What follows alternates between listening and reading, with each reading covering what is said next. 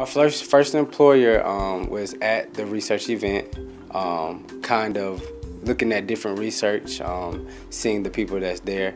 She's over Gramercy Research Group here in Winston-Salem. I walked through and there were probably 100 or so posters with research that was student-led from students on this campus, and it was just amazing to see the different types of research that students were engaged in, their excitement in presenting their research studies, and just how eloquent they were in talking about what they had done. She came up, I explained my research, told her what it's about. She asked questions, and she was impressed by my answers and how well-versed I was with that research. I was impressed. I asked him to describe his research. He had a good grasp of research. He was outgoing.